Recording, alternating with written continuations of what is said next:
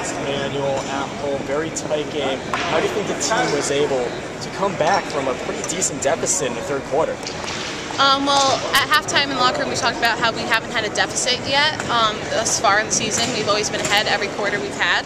So it was kind of just a different mentality we had, that we had to come out and kind of be the aggressor and start to inch by inch take that lead. And once we started to make shots, because we weren't really playing well in the first half, they were playing very well. We started making shots, our momentum continued, and then gradually we just got that lead. So it was just a possession-to-possession thing. It's not going to happen in one time. And of course, we can't not talk about the shot that basically sealed the game.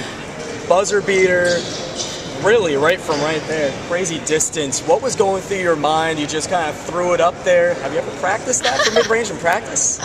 I mean, I don't know if I would consider that a mid-range jump shot. That was pretty far out. As a point guard, it's my responsibility that the shot clock can never go down without a shot hitting the rim for at least to try to get a rebound. So I just was watching the clock. I saw that nothing was really open. Emmanuel has amazing on-the-ball pressure, so I kind of was just like, all right, I gotta take this, and I did, and it went in. So I don't know if I could replicate it, but I'm totally happy that it happened.